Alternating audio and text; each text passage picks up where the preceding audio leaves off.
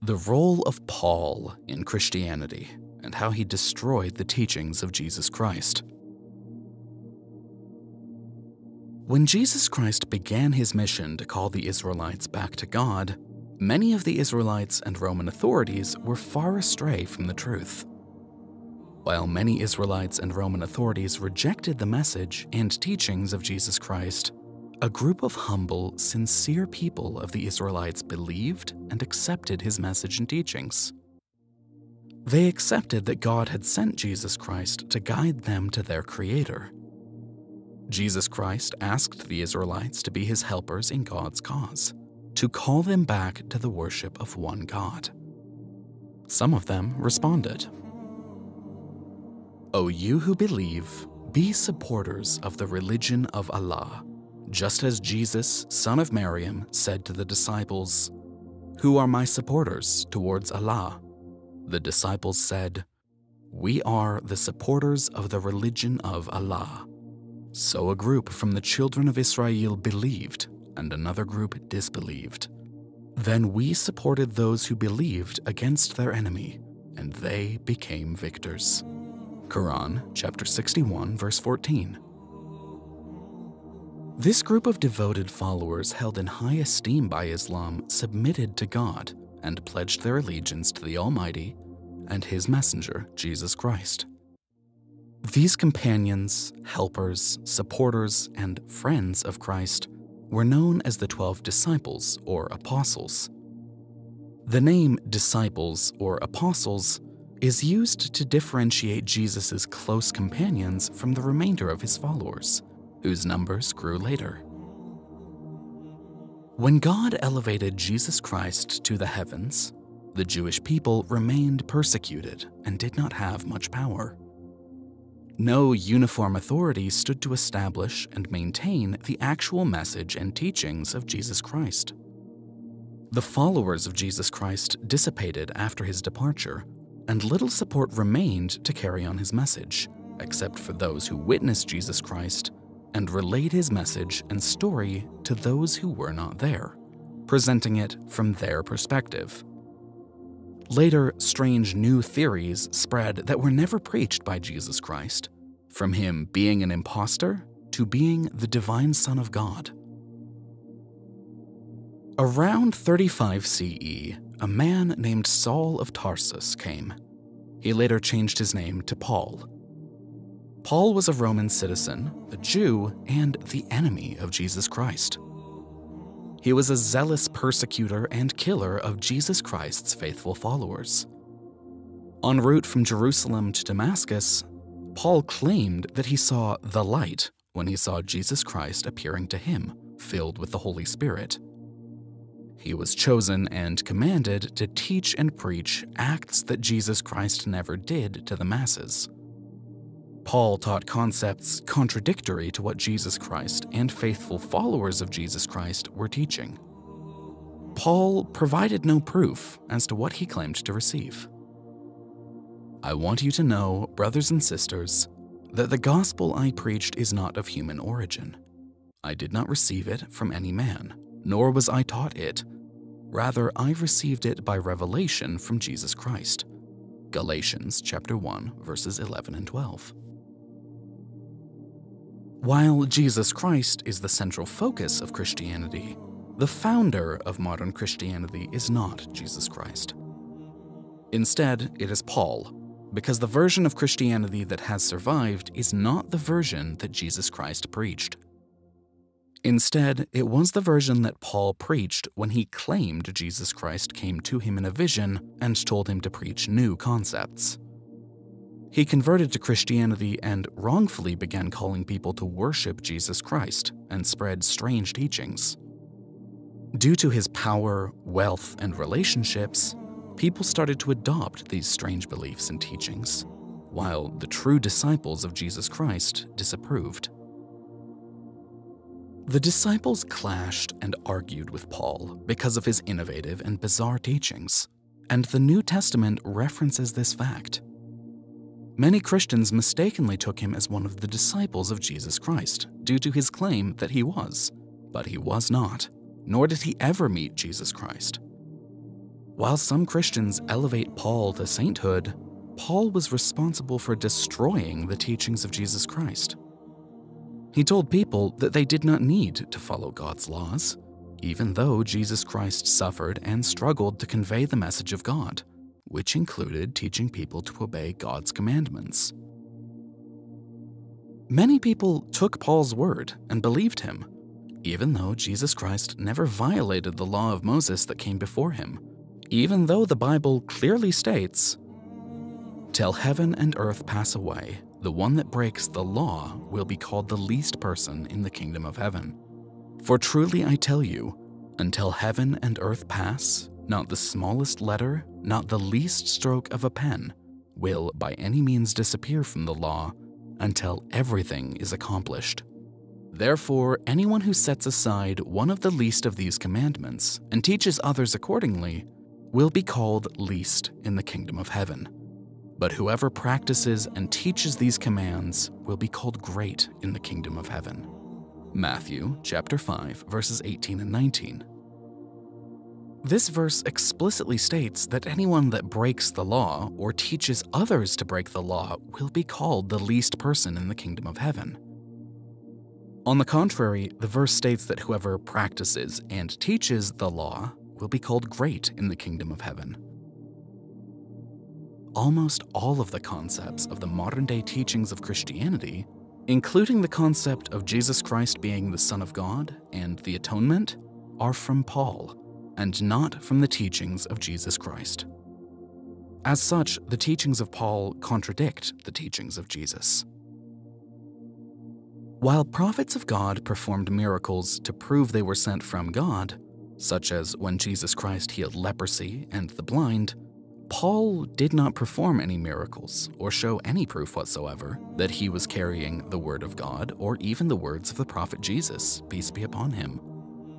Paul changed his name from Saul to distance himself from his former reputation as an enemy of Jesus Christ and a prosecutor of Jesus Christ's disciples. Paul met the disciples of Jesus Christ occasionally, but was not fortunate enough to live in their company. When he later came into the picture after the departure of Jesus Christ, he made some severe changes to the religion to win over the Gentiles, non-Jewish people. He introduced what became vital concepts of Christianity, including the idea that Christ is the Son of God, that he sacrificed himself on the cross to save humanity, and that all one needs to do to enter paradise is to believe Christ died for his sins. Half of the New Testament is written by this man who never met Jesus Christ in his lifetime. Yet Christians do not question the authority of this ex-enemy of Jesus Christ, and thus take his word as truth. The book of Acts in the Bible holds 3 contradictory accounts of Paul's so-called conversion, when he claims he saw Jesus Christ in a vision. The story has many holes. Acts chapter 9 verse 7 states, "The men traveling with Saul stood there speechless. They heard the sound but did not see anyone." This verse states that the men traveling with Saul stood speechless, for they heard the voice but could not see. But in Acts chapter 22 verse 9, there exists an apparent contradiction. The verse states the men traveling with Paul saw the light but did not hear the voice who spoke. And they that were with me saw indeed the light, and were afraid. But they heard not the voice of him that spake to me. Did these men that traveled with Paul see the light, or hear the voice? Why don't we have records of these witnesses to testify to this significant event? The answer is simple. This event never happened. The New Testament that is now in existence contains more writings of Paul than any other source. All his reports were written before the 4 Gospels. They are influenced mainly by the teachings and innovations of Paul, even though his writings consist of hundreds of inconsistencies and contradictions.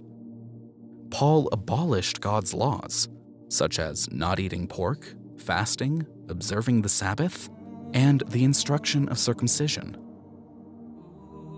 The early devoted followers of Jesus Christ struggled for years to uphold the teaching that only one God, the Father, should be worshipped, and Jesus Christ was only his human messenger. The real followers of Jesus Christ opposed the blatant misrepresentations that Paul was wrongfully disseminating. They had a strong understanding of his message and tried to maintain the purity and clarity of his teachings, worshiping God the Father alone and following his commandments. However, Paul gave Jesus Christ's faithful disciples a bad reputation. Paul gave these faithful disciples who were with Jesus Christ all along, supporting and helping him, the reputation of being lazy, misguided, and hypocritical. People mistakenly believed that Paul understood the message and teachings of Jesus Christ better than the disciples, even though they lived with Jesus Christ and Paul had never met him. How bizarre is that? Since the innovative teachings of Paul appealed to the Gentiles, non-Jewish people, Jesus' faithful followers were unable to stop Paul's misguidance. Although the first Christians were Unitarians who asserted the unity of God and would have rejected the doctrine of the Trinity, Jesus Christ's message of the absolute oneness of God lasted in its original purity for only a short time, then diminished over the years. The very first Christians were not Trinitarians, and in fact never had heard of the Trinity, as many current-day Bible scholars acknowledge. Some Christians developed different beliefs about the prophet Jesus, peace be upon him, over the next few centuries. They claimed that he was divine, calling him the Son of God, which eventually became the dominant Christian belief. Sadly, Christian leaders took Paul's beliefs as their religion, even though his teachings contradict the Bible, and Christian leaders abandoned the actual teachings of Jesus Christ. Many biblical scholars recognize and admit that the formation of modern Christianity did not begin with Jesus Christ. Instead, the faith started with Paul, as shocking as that sounds. Sadly, Paul, not Jesus Christ, is the true founder of modern Christianity. Today, only Muslims follow the actual teachings of Jesus Christ, which we will prove later in this book. About 100 years later, after the departure of Jesus Christ, a church father by the name of Tertullian began teaching and spreading the concept of the Trinity. About 300 years after the departure of Jesus Christ, the Roman pagan emperor Constantine converted to Christianity and adopted this strange minority view of Christianity. He believed that Jesus was the Son of God, and that all one has to do to attain salvation is to accept the fact that he died for our sins. Constantine believed in many concepts that date back to Roman paganism. The emperor contacted the Council of Nicaea to discuss and resolve whether Jesus Christ is the Son of God and other related matters. The Council of the Christian leaders at Nicaea understood Paul's strange belief set as the sect of Christianity they would follow. Constantine was the first emperor to make Christianity a state religion after Christians had been persecuted and killed for 300 years, simply for being Christian. The worship of the Roman sun god was rampant during this period. Constantine's strange sect of Christianity slowly grew in numbers, and the Pauline Church eventually gave birth to the Roman Catholic Church, the Eastern Orthodox Church, and the Protestant Church. Constantine banned all other Christian sects and executed millions who followed other Christian denominations. Only a tiny remnant remained of the actual teachings of Jesus Christ. God says in his final book that modern-day Christianity is based upon the whims of misguided people, who in turn misguide others. Say, people of the book, do not overstep the bounds of truth in your religious beliefs. Do not follow the whims of the people who went astray before you. They have led many others astray, and they continue to stray from the right path. Quran, chapter 5, verse 7. It is very problematic that Christians take the words of Paul and others who came after the teachings of Jesus Christ to be more valid than the words of Jesus Christ. Modern Christianity has been reduced to an interpretation of the words of Jesus Christ within the context of Paul. Constantine and the Pauline Church also took hundreds of manuscripts and Gospels that contradicted Paul's views and banned and destroyed them. Some of these manuscripts were written by the disciples themselves. The ancient manuscripts, written initially in the original Aramaic and Hebrew, were destroyed, and only the Greek and Latin manuscripts were spared. The words of Paul today form most of the books of the New Testament. Hundreds of manuscripts, including Gospels and religious writings, were considered merely apocrypha, not part of the accepted canon of scriptures. The Church of Paul chose 4 Gospels, the Gospel of Matthew, Mark, Luke, and John, to be their books for political reasons. Paul's church modified certain verses and inserted what they claimed were inspired verses into the Bible to support their strange, novel views. Later, God sent his final messenger, Muhammad, peace be upon him, to humanity to restore his message once again. Prophet Muhammad, peace be upon him, thus reformed God's religion. This religion of God is called Islam, and has always been called Islam, which means submission to God. God sent his final book to humankind, the Holy Quran, with Prophet Muhammad, peace be upon him, confirming that the message sent by Jesus Christ was modified and corrupted by the human hand. So woe to those who write scripture with their own hands and then claim, "This is from God," to exchange it for a small gain. Woe to them for what their hands have written, and woe to them for what they have earned. Quran chapter 2, verse 79. When God sent Prophet Muhammad, peace be upon him, and his final book, the Holy Quran, the small number of faithful followers of Jesus Christ, who worshipped God alone and did not take Jesus Christ as the Son of God or divine, were among the first to accept the Holy Quran and the Prophet Muhammad, peace be upon him.